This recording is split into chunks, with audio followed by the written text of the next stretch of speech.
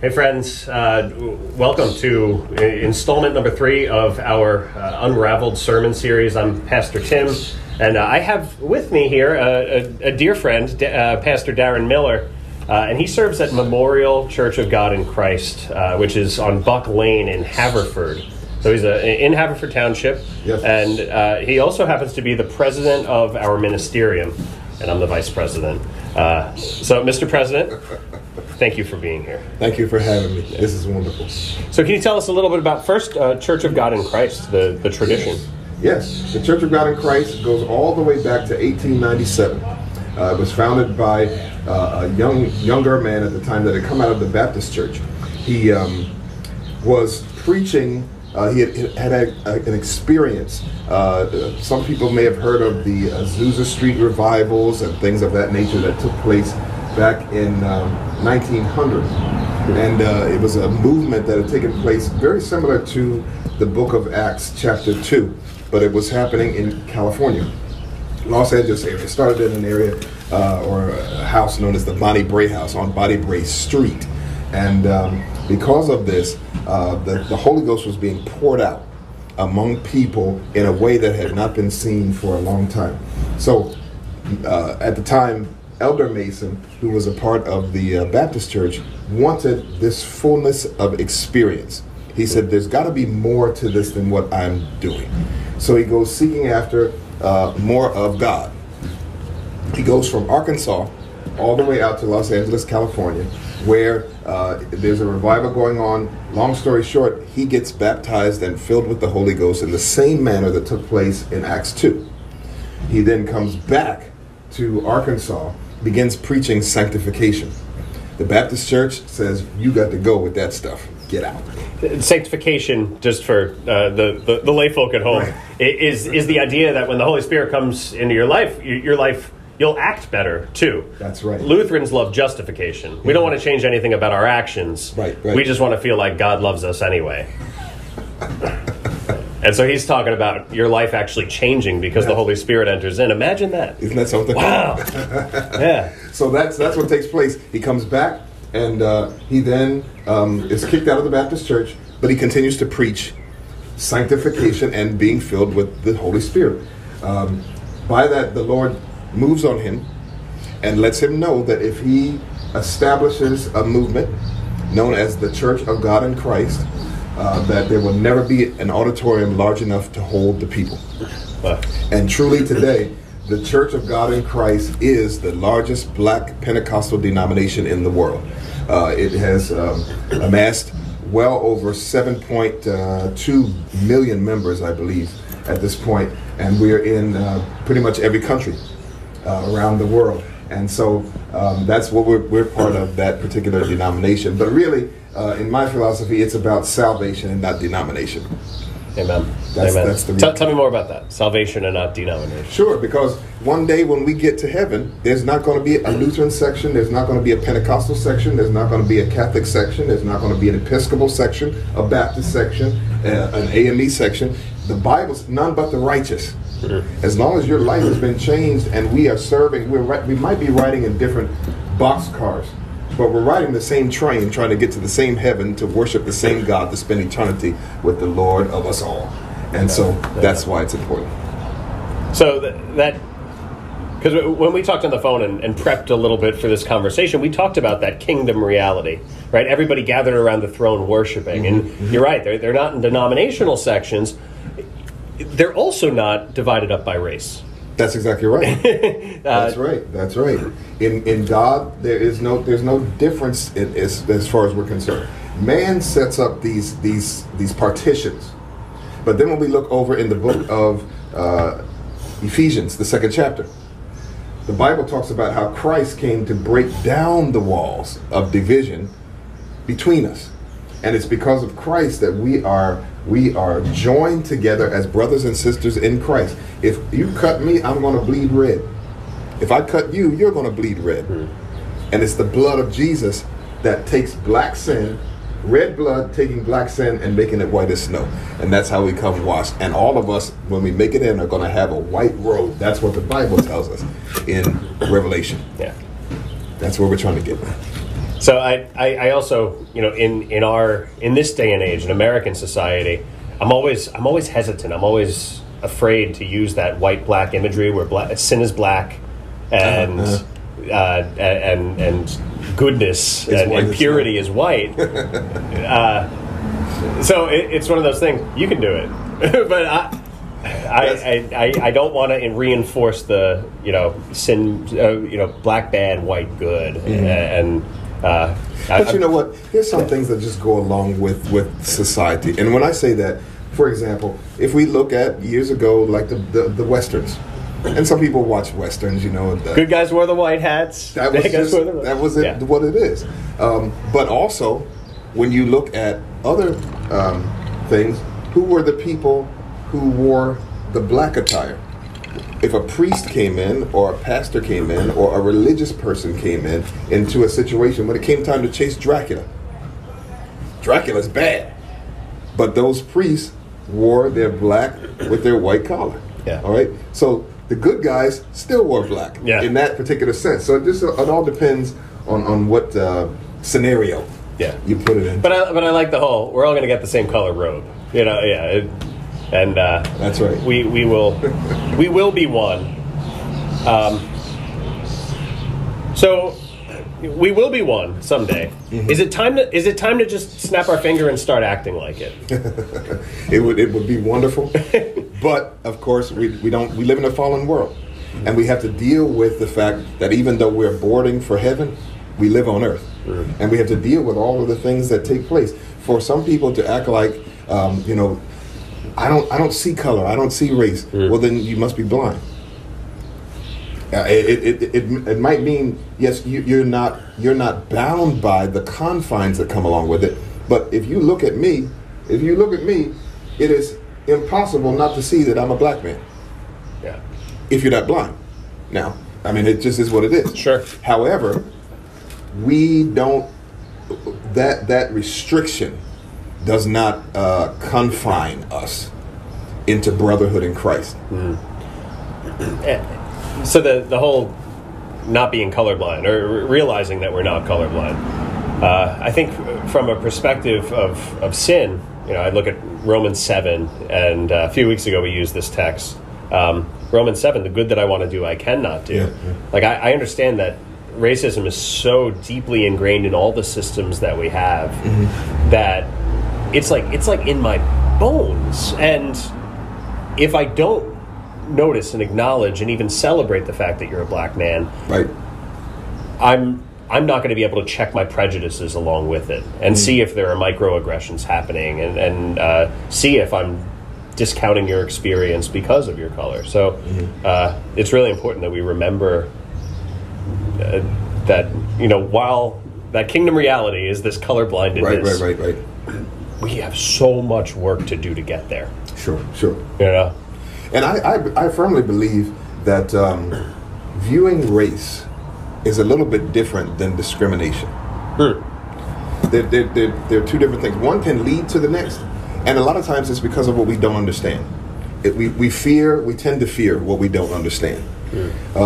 It's to discriminate against any nationality, no matter what it is opposed to God's word. Sure. And we don't stand for that as clergymen.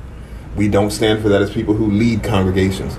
That the mistreatment of anybody, whether it's a white person coming into a black church, or an Indian person coming into a black church, or an Asian person coming into a white church, there should be no ostracism, because we're all children of Christ. And that's where I think the difference comes in, because again, you can't ignore the fact we're different. God made us different, and he did it for a reason. Yeah.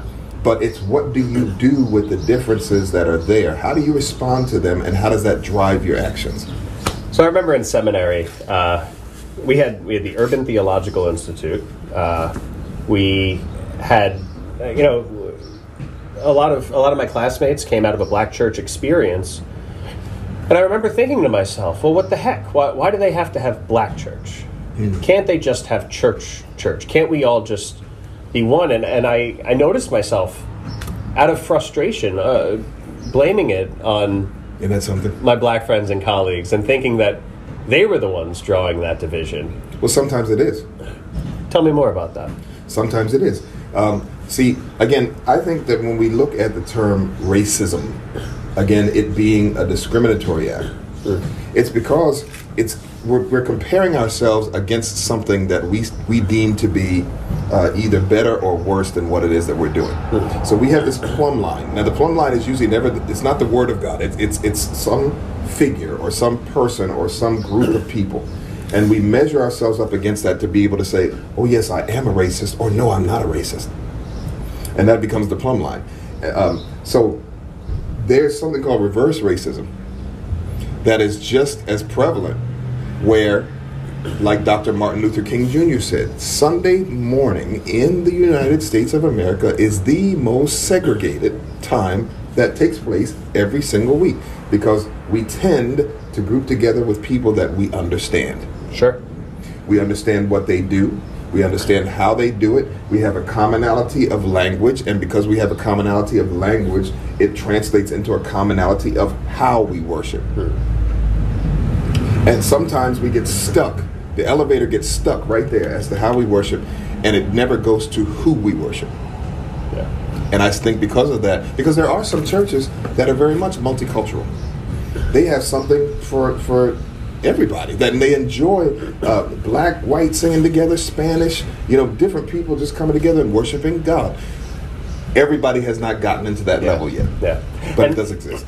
But it requires compromise on all sides, right? So I once heard it said, we're not a melting pot, we're a fruit salad, right? Because in a melting pot, everything just comes together and it becomes the same, and it just becomes some watered down version of what every beautiful individual was, And here's the thing about fruit salad. You ever have grapefruit in a fruit salad?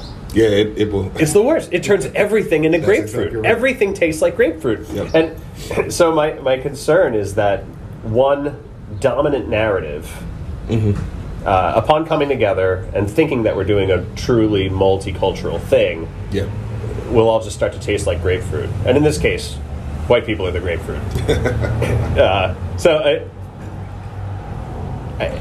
I lament and I mourn the fact that Sunday morning is so segregated. Absolutely. I also recognize, as a white person, I did that. I mean, my ancestors did that through Jim Crow laws. We literally couldn't worship in the same place, and if we could, we had to sit in different sections, and you had to sit in the back, and I could sit up front. Right. And a lot of the churches became segregated out of old laws, and then developed their own beautiful, individualized styles. And for all people, it would take an enormous amount of compromise to break what we have. Yeah. In 1979, the Lutheran Church, a bunch of different denominations within the Lutheran Church, put out a unified hymnal and said, every Lutheran church is going to use this hymnal. And if you go to a Lutheran church, you know what you're getting.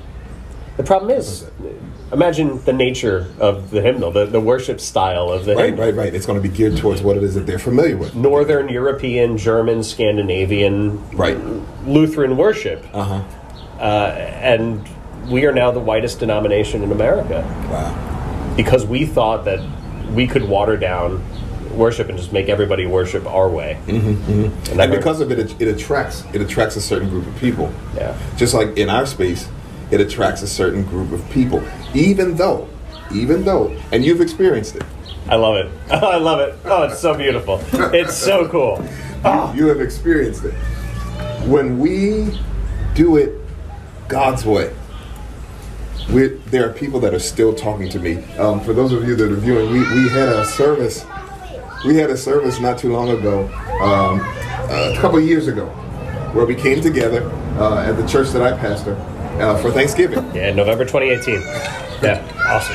And we had a time together where it was an interfaith service, but yet it maintained the overall flavor of the more, it was kind of, I don't want to say jaded, but it maintained the character of the African American worship experience with the hand clapping, foot stomping type of gospel music and stuff of that nature. We handed out tambourines. Yes. But look at the oneness. people came to this service and cried. Yeah. I mean, I saw it. Yep. I saw tears coming down people's eyes. Even at the time, the address that was given by the person who was given the address couldn't even contain himself because he was so moved by what was taking place that we looked out over the audience, and it was like salt and pepper. But yet, at the same time, when it came time to sing, he's got the whole world in his hands. When it came time to sing, "Come on, everybody, let's praise the Lord," we were all together. Yeah. You literally didn't see that. Even if we couldn't clap on the same beat. He's a prolific musician, so you get it. Yeah. Some of us were clapping on the 1 and 3. Some were clapping on the 2 and 4. It's okay. It was beautiful. Yep, And yep. yeah. And it doesn't have to be pretty all the time. And the same right. goes with our dialogue. Mm-hmm. You know, Yes. we don't have to. It doesn't have to be perfect and polished all the time. But when the intentionality is there, it can be a wonderful thing. And we had a worship service a year later at the Quaker Meeting House. Yes. Oh my gosh, we had Jewish people talking about what they learned in shul and referencing Hebrew scriptures, and then we had old black church ladies going, "Thank you, Jesus, thank you, Jesus," as they're doing it in the same room. And I was like, "This is the kingdom. This is it." And the Spirit moves more fully when we are not in our comfort zone. Isn't that something? Oh, isn't that something? Yeah. And these are experiences that we remember. You almost feel it all over again because it was such an experience. Yeah. Yeah.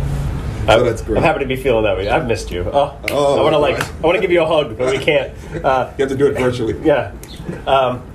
So I was hoping that we might be able to do a little Bible study together. Yes. All right, by cool. all means, surely.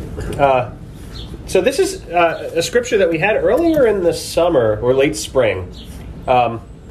And it's Exodus chapter 3, Moses and the burning bush. And something about this just spoke to me when talking about racial justice. And we'll look at it. So Exodus 3, beginning with the first verse. Moses was keeping the flock of his father Jethro, his father-in-law Jethro. Okay, we're going to stop there. As a white pastor, yes, I'm keeping my flock. Mm-hmm. Now, it could be the really good weather last Sunday, but I noticed that as we started talking about race, and as week 2 of the sermon series, we fell off significantly in viewership, because this is a really difficult thing to address. Yeah. I gave people a heads up weeks ahead of time, and I'm sure a lot of people just don't want to tune into this kind of stuff and will turn a blind eye. But I've often thought that keeping my flock means keeping them safe from asking difficult questions. It's that, and the whole awareness piece. Again, we tend to be afraid of what we don't understand. It's just like you were saying earlier about your ancestors. All right, so because of that, this is not something that Tim did. Yeah. And so I can't be overly sensitive toward Tim for Tim trying to ask questions to understand how it is that I feel. You can't say, "I know how you feel," no more than we could with anybody. Yeah. We don't, you're able to sympathize and get an understanding. And when you ask questions, a lot of times it's the motive behind what it is that you do that will come forth. Yeah. If you're asking questions to try and understand how to keep the flock or how to be able to address this and whatnot, what can tend to happen? People, because they don't understand it, know that for people it's a soft spot or it's a quick flame. But again, it's both ways. It's the give side and the take side to be able to understand each other. I've also told people that we have to be really careful when asking black people to fix our racism. And before you reach out to someone and find out how they feel, know that a lot of people have risked that vulnerability through books and have written full, or wonderful accounts of their feelings about race and how microaggressions affect them and what to be on guard against. And so I think before reaching out and burdening someone by reliving racial trauma to you, whether they trust you or not, it's also good to do that reading and do that research as well. You'd find, though, a lot of people are not hesitant. They're not hesitant to talk about their experience. because they want to know that somebody's listening. For a long time, people have experienced things and they're not. It falls on deaf ears, and that's what causes riots, because they're not being heard. They got all this pent-up aggression, and nobody's listening. Yeah. So you get marches and riots and looting and all of the bad things that come along with just trying to express yourself. So. Yeah, we're going to get to those riots. As landscapers work very hard in our midst, so I hope the audio comes through. Otherwise, I'll have to subtitle. I can subtitle, or I'll dub over our voices. Okay. No, I won't do that. So there an angel of the Lord appeared to him in a flame out of fire, out of a bush.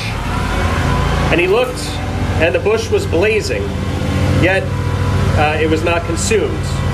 Then Moses said, I must turn aside and look at this great sight and see why the bush is not burned up. So, I think our burning bush took place in like a burning auto zone in Minneapolis. After the George Floyd incident, after he was lynched. Yeah. We had a burning bush moment, and we saw the bush, and Moses in that moment had a choice. He could either see that bush and go, oh, another bush is burning, because it was the desert and bushes burn. That's exactly right. He could have been, and we had a choice. We could have said, well, that, condemn the rioting and take an issue with the rioting rather than the reason it happened. Or we could say, why is this happening? Right. Why is this bush burning? Why is this AutoZone burning? And we're not. It seemed like a line was drawn in the sand at that point. Yep. And we got to be in a place where we can. I don't grieve the AutoZone. Sorry, it's a building, and everyone came out safe, and it's only stuff. But we can be in a place where we can be sad that rioting happens. Sure, that's right. And also devastated about the reason that it happened. Right. Yeah. It's almost like a pressure cooker. You can put something in the pressure cooker, but if you don't have the little gasket on the top to relieve the pressure, if you try and tamp it down, eventually it's going to just blow off. And it just takes the right amount to make that happen because of this pressure cooker. We keep a lid on it. We don't allow it to. We keep a lid, and that's what can happen. Yeah, it's true.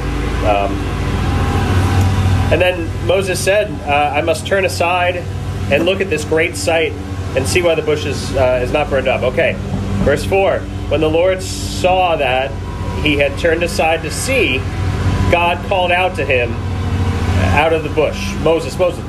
So God didn't just call him from the burning bush. He waited till he looked at the bush. Isn't that something?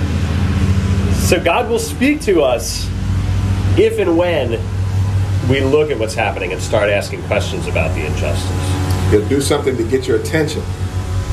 But what you do now, once he has your attention, makes all the difference. Yeah. Moses, he said. And Moses said, "Here I am." Then he said, "Come no closer. Remove your sandals from your feet, for the place on which you stand is holy ground." He said further, I am the God of your father, the God of Abraham, the God of Isaac, and the God of Jacob."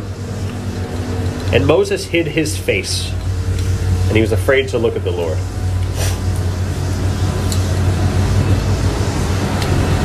So the means by which Moses grew up. Yep, that's right.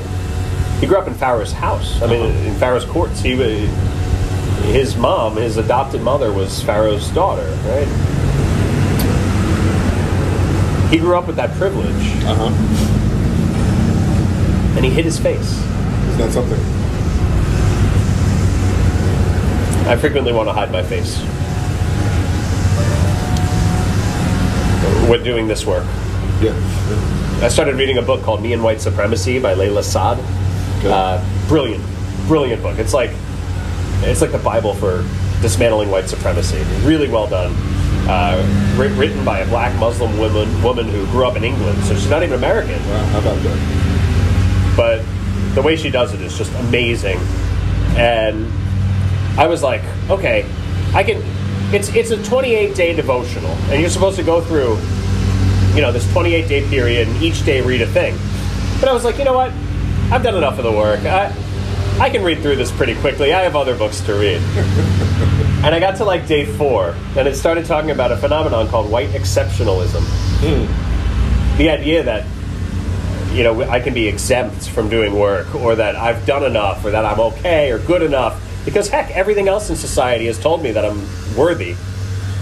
And so I'll even apply that to racial justice. Wow. And then, so I'm sitting there, all on day 1, reading day 4. And I read about this, and I was like, oh, no, I'm doing it. And I fell into like a deep, 1 week long depression. Oh, no. Because I want to take it seriously. I want to do the work. Yeah. I hid my face. Wow. June was intense for so many. I can tell you, for well-intentioned white people who don't like racism, but don't know much about doing that work, June was a really intense month.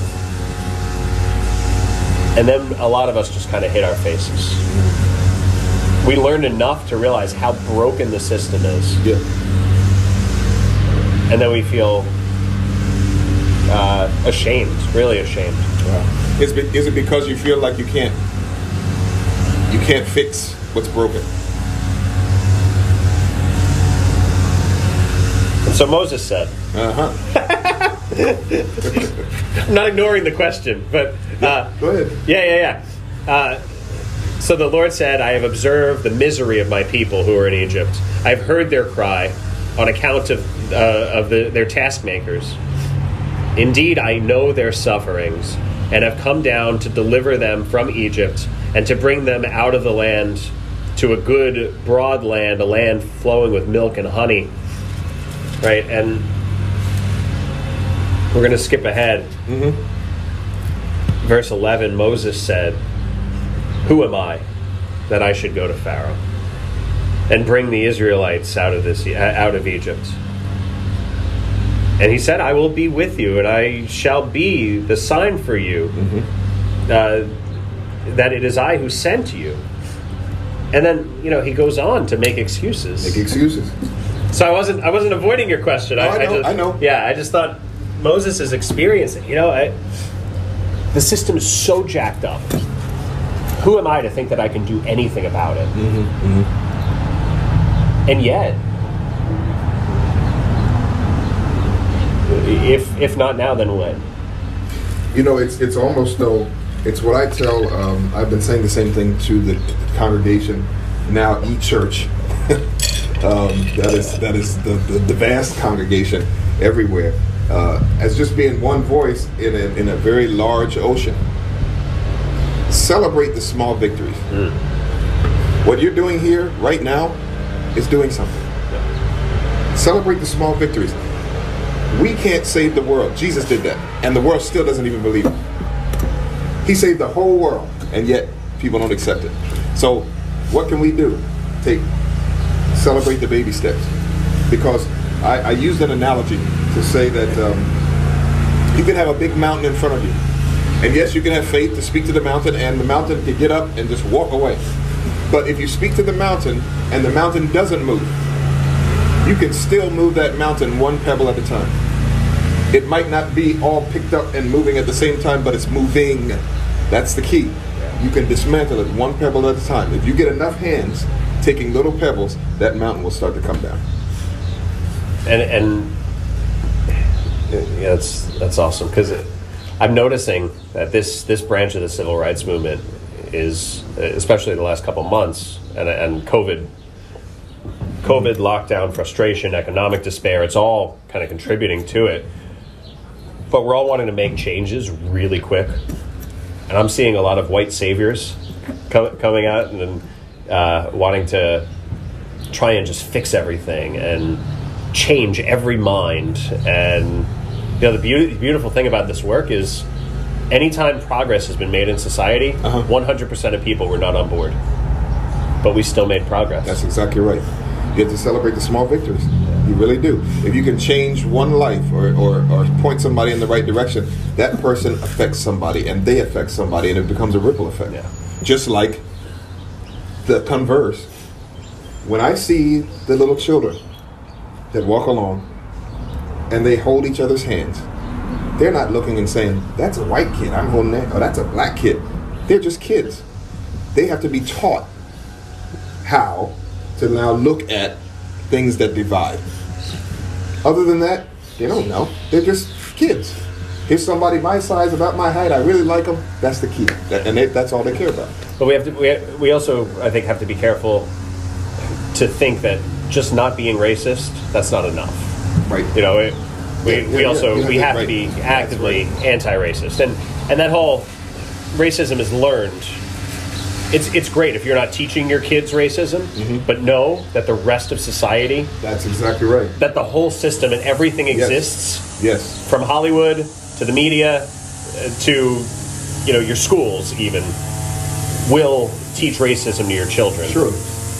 And so we need to teach our kids how to dismantle all those images and all those lessons that we learn. And that's when I was, when we started out, when we opened up, I was saying how we as churchmen, we teach against the mistreatment of any group. They're all God's children.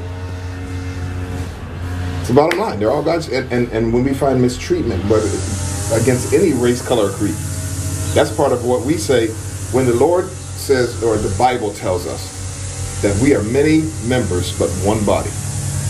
That's what it's talking about. Every part has been added as God sees fit to add. And that's what we have to teach, as pastors. We can't change, no matter, I can turn plaid trying to preach about racism and all that. Some people will hear it, some won't. Yeah. And that's doing your part and finding out what your role is a great play. Right? So first off, learn. Learn. Right. Do the reading. And our Racial Justice Task Force actually has a document, a running document where we just keep adding books and articles and stuff so that people can do the work and learn. And as you do the work, if you're a lawyer, consider doing pro bono work to get incorporation, paperwork for black-owned businesses, or if you're well off, consider contributing to. Even if you're not well off, consider contributing to charitable causes that that will help causes of racial justice. If you're good at food, find a way to serve, not as a white savior, but as an ally, as a friend. That's exactly right. And so no matter what it is that you're good at, there's a way for you to do that serves this cause. That's right. Right. We have the answer in the church. Yeah. We have the answer. And I firmly believe, and I could have some people that disagree or whatever the case is, that's all right. I got big shoulders. But this whole, even the pandemic, none of us asked for this, we didn't look for it, but none of this came as a surprise to God. He knew last year, the year before, 20 years ago, he knew that this day was coming. So there's a reason as to why he allows things to take place. There's a reason for everything. It's will we have enough fortitude to go with what God is giving us as the answer for the world? Or will we do what you said before? Will we just continue to stay within our protected walls, never reach out, never do anything about it, and just kind of hide? Yeah. The Lord is trying to get us. Look at how he forced us. He forced us into doing some of what some of us have talked about. We've been streaming at Memorial Church for the last 2 years. Yeah. But never on the level that we're doing now. We're reaching more people now than we could fit in the church. And I would say that's indicative of most people. Same here. Yeah, absolutely. Of most churches. Now, I won't say that God made COVID-19 happen. And so, we might disagree on theodicy, or at least the way that we're going to articulate. I would say he made it. He allowed it. Okay. He allowed it. So, all I can say, it happened. And the book of Job taught me to not question God's intentions or even actions in the midst of tragedy. What I can also say is that resurrection is happening out of this Good Friday. Most definitely. This world, something bad has happened, of course, and I'm still grieving it, and I bear that to them. And someone called my worship services hostage videos once because, sometimes the pain is just so great. I can't, but we see that pain, that frustration spilling out into wanting to do something. That's right. And wanting to actually make this world a better place in ways that we can right now. And like I said a moment ago, we're reaching people that we couldn't reach before. Some folks who couldn't get to 747 Buck Lane, or some people who couldn't get over here to Brookline Boulevard. We're now reaching them. Yeah, it's true. It's true. And hopefully through this, we've reached people, we've changed hearts, we've given some direction, and we haven't given a step-by-step process to fix racism. No.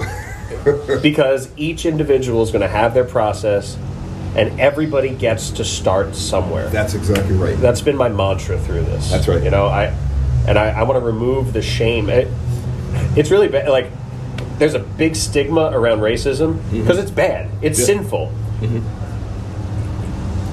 I have personally called myself a racist in these because I think it's important that we know every one of us has prejudices that we need to root out and that we have to address, and that often manifest themselves as racism. And so I don't. The second I call someone else a racist and me not a racist, I absolve myself from doing that work. Well, that's what I was saying before. It's that plumb line. You use another person to be able to measure yourself against. Yeah. And I think that it's different. What God wants to do in us is different than that. Amen. Everybody gets to start somewhere, and everyone has a role in this. Right. And so finding that role is an individual thing, for sure. I love you. Likewise. I'm so glad you came here. This is my friend. I'm so grateful. And one thing that I didn't say is that you didn't have to do this. In fact, I know you well enough at this point, and I know that you've done this for other congregations as well in our community, that I knew that it was okay, and I hope that you regard me as safe enough to have this conversation. I'm honored. I was honored to even be asked. Thank you. And I don't want to be a hypocrite and say, don't ask your black friends to fix your racism, because when a certain amount of work is done, when you know someone has thick enough skin that they can handle you and your BS, right? Because I'm sure I got enough of it. I'm tough to deal with sometimes.